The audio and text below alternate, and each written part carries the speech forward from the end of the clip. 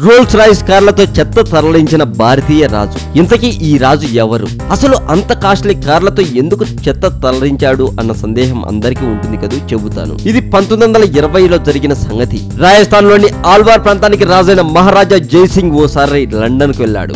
రాజ దుస్తుల్లో కాకుండా సాధారణ వ్యక్తిగా లండన్ లోని బాండ్ వీధుల్లో వెళ్తుండగా ఆయనకు రోల్స్ రాయిస్ కార్ల షోరూమ్ కనిపించింది. దీంతో ఆ కారు ధర వివరాలు కనుక్కుందామని జైసింగ్ షోరూమ్ లోకి వెళ్లారు.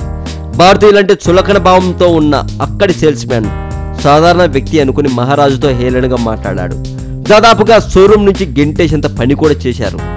ఆ అవమానంతోనే హోటల్కు వెళ్లిన జైసింగ్, ఆల్వార్ మహారాజు గారు మీ షోరూమ్ కి వస్తున్నారు, ఆయనకు కార్లు కావాలి అని కబురు పంపారు. మహారాజు రాక కోసం షోరూమ్ నిర్వాహకులు రెడ్ కార్పెట్ పరిచారు. ఆయనకు సకల మర్యాదలు కూడా చేశారు. ఆ షోరూమ్ లో ఉన్న 6 కార్లను కొనుగోలు చేసిన జైసింగ్ ఆ కార్లను ఇండియాకు రప్పించడానికి అవసరమైన మొత్తాన్ని కూడా చెల్లించేశారు అక్కడే. దీంతో రోల్స్ రాయిస్ కంపెనీ ప్రతినిధులు తెగ ఆనందించారు. కార్లు భారత గడ్డ మీదకు చేరగానే వాటిని ఆల్వార్ మున్సిపాలిటీలో వీధులు ఊడ్చడానికి, చెత్తను తరలించడానికి ఉపయోగించాలని మహారాజు ఆదేశించారు. దీంతో ప్రపంచంలోని అత్యంత ధనికులు మాత్రమే కొనుగోలు చేసే కారు కాస్త చెత్త బండిగా మారిపోయింది. రోల్స్ రాయిస్ కార్లతో చెత్త తరలించే విషయం ఆ నోట ఈ నోట బయట ప్రపంచానికి తెలిసిపోయింది. దీంతో రోల్స్ రాయిస్ కార్లను తమ దర్పానికి చిహ్నంగా భావించేవారు కాస్త చెత్త బండిగా భావించడం మొదలు పెట్టారు. మా కార్లు కొనండి అని రోల్స్ రాయిస్ ప్రతినిధులు ఎవరినైనా అడిగితే, ఇండియాలో మీ కార్లను చెత్త తరలించేందుకు వాడుతున్నారట కదా, అవి మాకొద్దు అనే వాళ్ళ సంఖ్య పెరగడంతో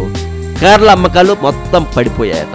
దాంతో లబోదిబమని మొత్తుకున్న వాళ్ళు గుండెలు బాదుకుంటూ కంపెనీ ప్రతినిధులు నష్ట నివారణ చర్యలు ప్రారంభించారు. లండన్ లో మీకు జరిగిన అవమానానికి చింతిస్తున్నాం, మమ్మల్ని క్షమించండి, మీకు మరో 6 రోల్స్ రాయిస్ కార్లు పంపిస్తున్నాం, కానీ మీరు మాత్రం మీ దగ్గరున్న కార్లను చెత్త తరలించడానికి, వీధులు ఊడ్చడానికి వాడొద్దంటూ ఓ టెలిగ్రామ్ పంపించారు.